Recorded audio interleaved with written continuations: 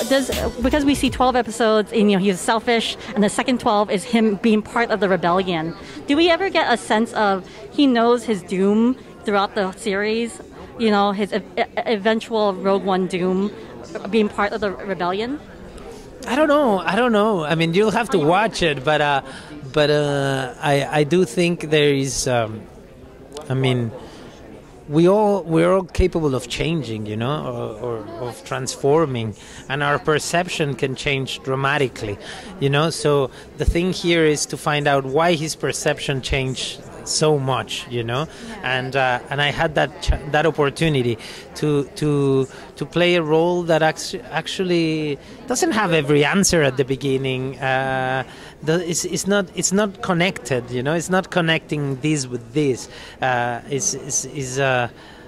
it's interesting because probably at the beginning you won't believe he's capable of what he did in Rogue One, and I think that's what's interesting, and real, because it's beautiful in life when you see someone, you go like, shit, what happened? How did you get here? I thought you were there, and you go like, yes, we are capable of that, and storytelling should remind us that, in a way. I am so excited to see your character, come back, you return, and you look amazing, by the way. Yeah, how excited are you to kind of bring this character, 5 years before Rogue One, to life, and what can we expect from her, since she is a politician and trying to help the rebellion and be part of the rebellion and create this change. What can you tell us about her growth throughout the 12 episodes and the next 12?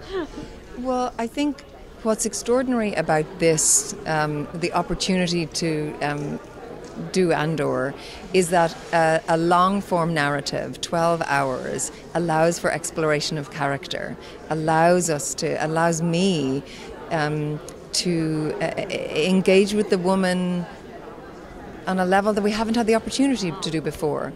I have questions. I had curiosities about her, and I've played her. It's lovely to be given the space and the story time to learn about her. In Rogue One, we know she is one of the leaders of rebellion. Yeah. So we begin Andor where she is steeped in empire. Yeah. She is a member of the political elite. She is trying to effect change within the Imperial Senate, within the Galactic Senate. She's trying to gather opposition to Palpatine. And this character is a legacy character. She's part of the fandom for us, the Star Wars universe, for years. Do you feel how do you feel? Do you feel pressure or how do you feel being part of this as this legacy, as you're now the legacy of Moff Mothra? Well, I always go back to Caroline, who played her originally in Return of the Jedi, and Caroline did so much with such little time. She's an extraordinary actor. And I always knew from that speech in particular that there was a weight and a sacrifice to the woman at her heart.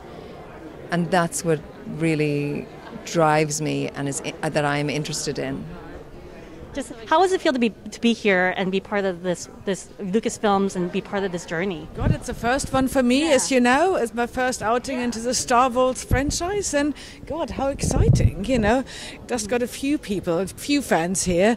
It was great interest. Now it feels great to be here and give people the first teaser of our show. Yeah, I'm a Whovian, so I'm so excited. I'm so excited that you're here. And what can we expect from this journey for the series? What was the idea that you guys had when you were putting it together, and this journey of the character? Listen, this is the journey. Really, it's a prequel to Rogue One, as we know, and it really is. Andor follows Cassian Andor's extraordinary journey through the formative years of the rebellion, starting 5 years before Rogue One and leading into the events. It's an era full of intrigue and danger and deceit, and in which he makes the past become the rebel that ultimately gives his life to the cause. And they said that he's selfish in the beginning. And what's the difference between the first 12 years and then the next journey of the next 12 years? Well, I think you will have to switch on. It would be way too telling. You certainly fair to say that you will not meet Cassian in a place that you would have imagined.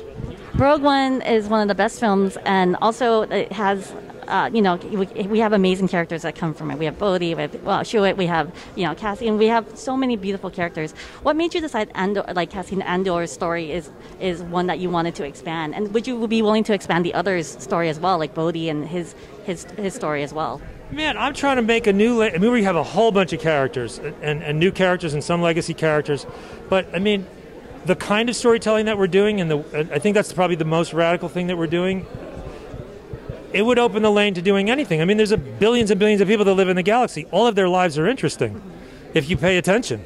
And you have a certain kind of storytelling. And as I said, if you think of Star Wars as a huge restaurant or a hotel, we're going into the kitchen. This is a show about what's backstage. And so, in essence, you could do anything. So, we're trying to change the narrative focus in our show to open it up to anything. You could do anything. Well, what can you tell us? Because it's going to be 12 episodes, and then you're going to shoot again, and then another 12, and then it leads up to Rogue One. And Diego mentioned, he was a selfish, and he kind of transitioned to the leader he is now. Right. What can you tell us about his journey and for the first 12 years, and how it's going to be different from the next 12?